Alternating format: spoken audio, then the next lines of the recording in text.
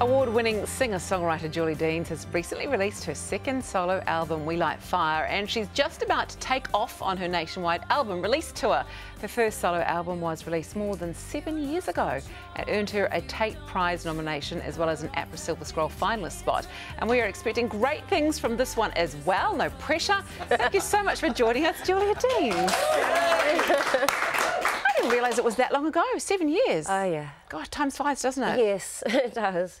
We know you really well, obviously. You're the lead singer of Fur Patrol as well, iconic band. Have you always been doing the singing thing? Has that always been something that's been in your blood? Or when did you start? When did you get into it? Yeah, it has been.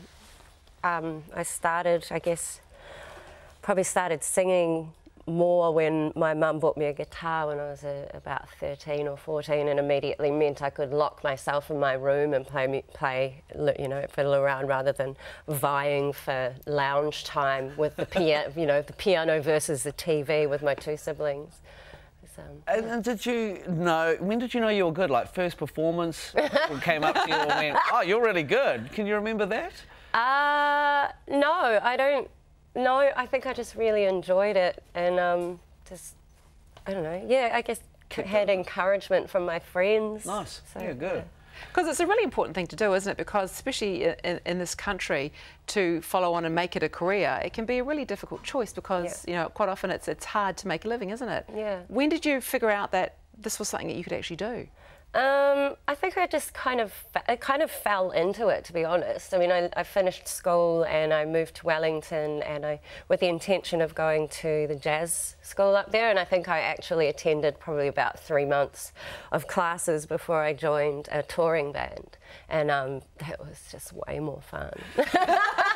And speaking of bands, because you had Banshee Reel, was it? Yeah, that was the band, yeah. Oh, really nice. And then there was Fur Patrol. Was that time with Fur Patrol? Because I remember it. I was doing radio.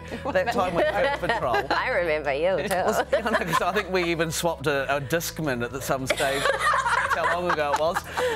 But was that a crazy time? Like, were you just loving it then? Was it amazing? Yeah, yeah. Well, it just felt natural. You know, it just one thing led to another, and we just had that momentum that, you know, carried it forward. And it's somehow managed to carry me forward to this day. And now I don't know how to do anything else, so I'm just like blindly and doggedly moving forward. And that's the way to do it. When I hear the song that we're playing now, it always just takes me instantly back to an amazing summer that I had when we come back from Hong Kong. We had this beautiful summer and it was just so awesome. Oh, love it. Straight back in. That's so nice. That makes me feel really good. So this album, We Light Fires, how's it different to your first solo one? It's kind of, I think with the first solo album, Modern Fables, I wrote it coming out of a really big bout of depression. I don't think I'd ever been actually depressed before, and it was just sort of when Fur Patrol kind of was going through a whole lot of stuff, and we kind of lost my love for music and didn't know what I was doing, and then slowly started writing again to pull myself out of that. And so most of the songs on that are kind of little come on songs to me. Therapeutic, they were therapeutic. Yeah, and then when I was writing for We Light Fire, I'd also been singing the songs of a Belgian singer called Jacques Brel, and I think I was really inspired by his approach to what he sang about. You know, he sang about all the big life things, you know, and wasn't afraid to tackle them head on. And same with singing the songs of Joni Mitchell, which I was also doing, and just really wanted to turn my eye from the stuff in my head to, you know, looking at the world in general, and just, I think, yeah, trying to give a little come on to everyone else. Well, that makes sense, and you know, congratulations, because I guess what you've done is music saved your life, really, hasn't it? Yeah, yeah. You're at rock bottom. Yeah.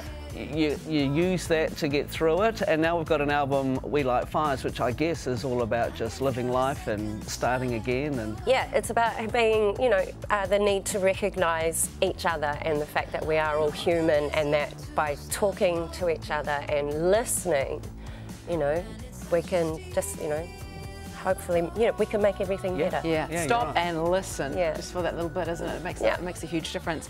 Now, you worked closely with your partner and your co-producer, David Wernham, on this album. So you've got a studio at home? Yeah, we turned the garage under our house into a studio, which sort of is awesome. So do you get out of bed in the morning and go, I'm going to go and create, and then go downstairs and like lock yourself in the garage? Oh, see, this is the thing about when you work at home is, you know, there's all that, especially because the studio is very dark. You know, there's no windows because it, you know, needs to be for soundproofing.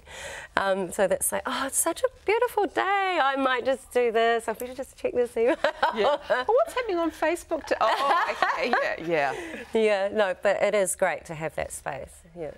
And you've been working over the years and supporting a lot of Kiwi female artists. You're quite big on that, and your approach to the tour, you're going to be using a lot of female artists as well as guests. Our crew, the whole tour party is predominantly female. Awesome. I think it's about 80%, and I think it's just nice to sort of shift the balance. I think, you know, there's so much discussion about what is causing gender disparity. And, you know, there's a lot of, you know, sort of like, oh, it's because it's not a welcoming environment to women, or, oh, no, it's because women just, you know, they've got better things to do. And I think it's probably, you know, maybe it's a combination of both.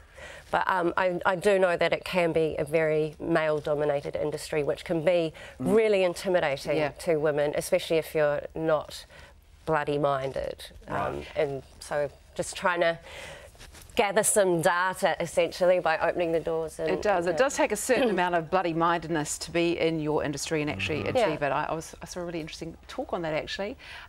Well, we're really looking forward to your tour, and it's always a pleasure having you on to chat. Thank you. Absolutely great. Now, Julia Dean's album is out now, and her album release tour kicks off on Friday, and she's going to take in 10 stops in both the North and the South Island. Tickets are on sale now from Under the Radar or Ticketmaster. Yeah, and go and have a listen to that album because it is beautiful. Yeah, thanks, Julia. Thanks, congratulations. Guys.